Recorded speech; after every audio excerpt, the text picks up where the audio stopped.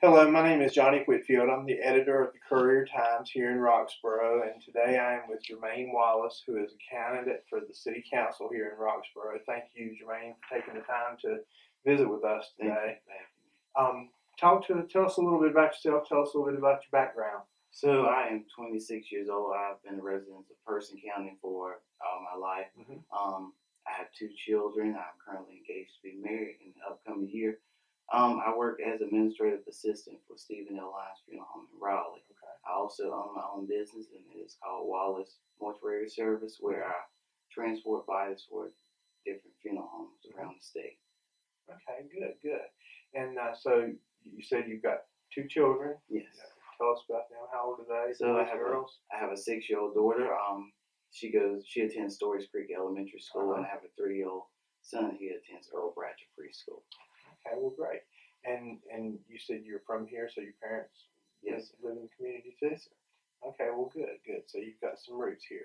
Talk to us a little bit about some of your community affairs and community involvement in Roxboro and Person County.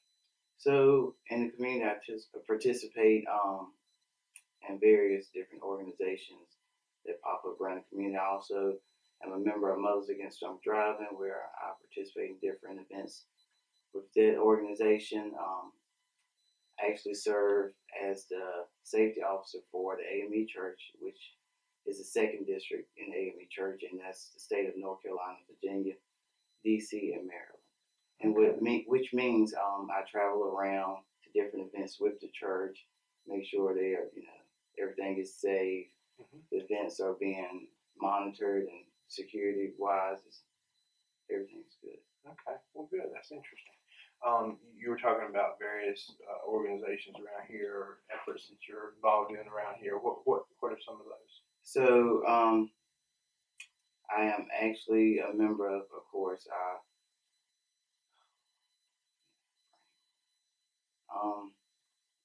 community chorus. So I participate with the choir that travels around. Oh, okay. And we sing during different events. Okay. I've actually been able to. Last summer, I was with, I guess you say Senator Clinton used to be president, or was running for president. I'm sorry. So it's kind of hard to say. Okay, well, that sounds interesting though. So you like to sing? That's great. Well, tell us a little bit about why you're running for city council. So I've actually always wanted to be a part of politics. I've always enjoyed politics. When I was in high school, I loved a good debate. So this upcoming year, when I knew it was time to run for city council, I did some praying. I talked to some mentors and friends, and they said, hey, you would be good for the job. So I decided to run because I noticed that there was a big difference in ages. There's not too many young people besides Will Davis, who currently serves as city councilman, to be a voice for the youth. Right. So there's not too much of a voice for people my age or younger.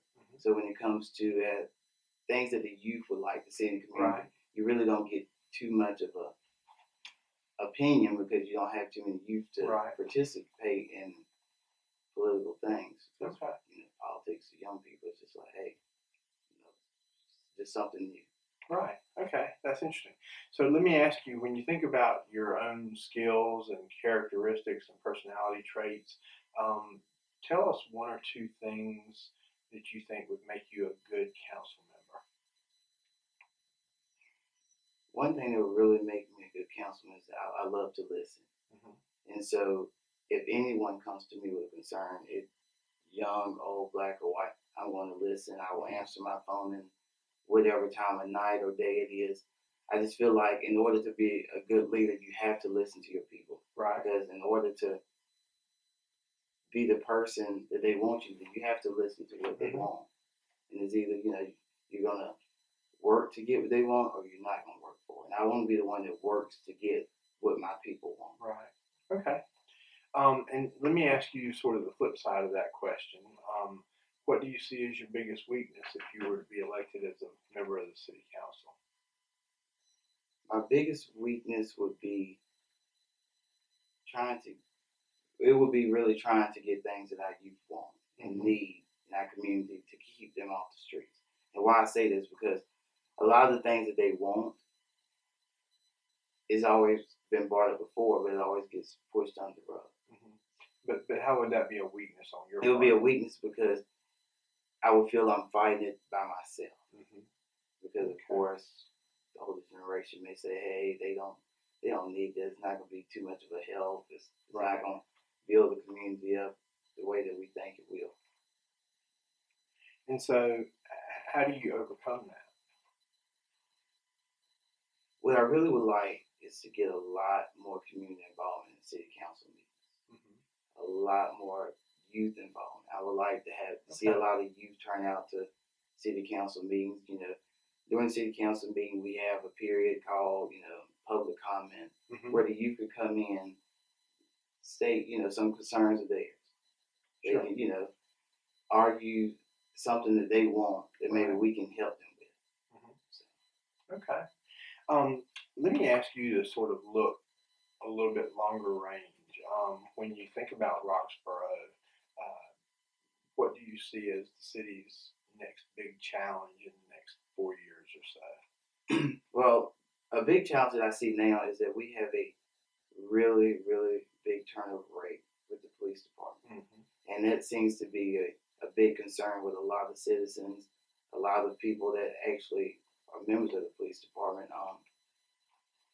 That's an issue that we need to really, really target because if we don't have enough officers, then there comes a problem when it comes to protecting and serving. Right. You either have to work somebody extra hard or you're going to have to, you know, ask other sources to help us Uh-huh. out in situations. Sure. So, for example, if we had a school shooting, if we have 6 vacancies, that means there's 6 officers that we won't have to respond to the situation. Right. And we're going to have to count on somebody else to help us out. Mhm. So I want to be able to have our own people, not have to worry about somebody else. Right. And try to figure out what can we do to keep officers here in Roxboro. So let me ask you, what should we do to be able to keep high quality police officers in Roxboro? I really believe education because I believe that any officer that gets a promotion or officer Uh-huh. that comes to the police department should always have continuing education. Right. As a firefighter, they always continue their education. They Uh-huh. never stop. Oh, we get hired and that's it. Right. I believe that any officer that works for the police department should always continue their education Uh-huh. to get, I guess, get a better look on things because things change every day. There's a new drug every day. There's a new gang that Right. organizes every day. So you want to be familiar with those things. You don't want them just to pop up and be like, oh man, I didn't know nothing about. Right. Okay. Um, Let me ask you a little bit about the relationship between the city and the county. At times in the past, it's been a good relationship, and at other times, it's been a rather strained relationship. And I'd love for you to talk to us about how you would work to make that a strong relationship. And that's actually one of my concerns. I respect everybody's a county commission. I do. Mm-hmm. I talk with them regularly. I get a lot of, I guess you can say, I consider them mentors. So I really believe that in the long run, in order for us to build a relationship, we have to agree to disagree. Mm-hmm. And that's something that we do now. But also we have to agree on some things because the city of Roxboro is a part of Person County. So I feel like in the long run, if we was to ask the county for money, I feel like we should be able to have a good enough relationship that they say, hey, yes, no problem at all. Right, so how do you build that relationship? I mean, I get that everybody Well, wants to have a good relationship. honestly, right now, with me never being a part of Mhm. anything that they do together, Right. it's kind of hard for me to say because Mhm. I've never been in a situation where it's, the county and the city having Right. a conversation. Mm-hmm. Okay. Let's turn and talk a little bit about economic development. I know you talked about youth programs and things for them to do. One of the things that we hear from a lot of folks is that they want more jobs or they want better paying jobs. And we hear folks talking about uptown development, what do you see as the city's role in promoting economic development and marketing the city? Well, I truly feel that we have a lot of empty buildings, we have a lot of vacant areas. Right. I feel like we can bring the business in, but we have to attract them.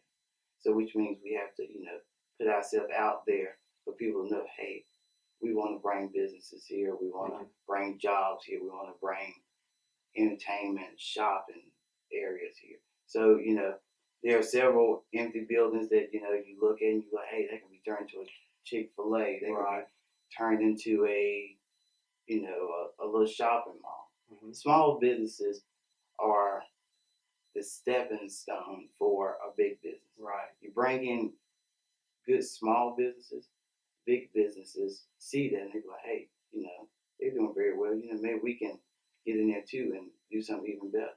Mm-hmm. And so when you talk about sort of the city putting itself out there, how does the city do that? Are we talking about simply advertising, or are we talking about being active at the state level, or something else? How does the city put itself out there? Honestly, that's a question that I ask myself. I don't know how you go out. Do you go out and talk with business owners and see if maybe they'll come to Roxboro and just look around, see if they think their business will be able to boom here. Mm-hmm. Maybe would it be something they can profit from, and we also. Right. Okay. Wanted to also ask you a little bit about how you would like to see the city. What would you like to see the city do that it's not already doing to promote transparency in its work and activities?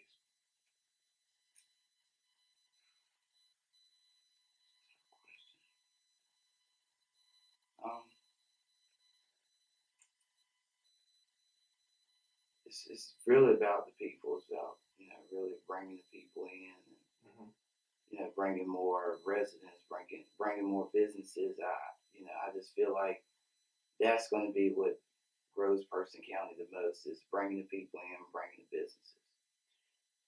But I want to get back to the transparency issue, and how does the city of Roxboro let people know what it's doing? What kinds of things can it do that it's not already doing? Advertisement would be probably the biggest way to get it out, to get the name out, because a lot of the times when you see Person County on TV, it's for something, of course, like any other place you see on the news. This was something bad. Right. It's nothing good. So we have to show the people that here in Roxboro we do have a lot of good traits. We do have a lot of good things that happen here, like personality, relay for life. We do have positive things that happen here. Okay, great. Well, listen, we appreciate you taking the time for us and visiting with us today. Thank you for watching. We hope that you will take time to vote. Election Day is October 10th, and early voting begins on September 21st. Thank you.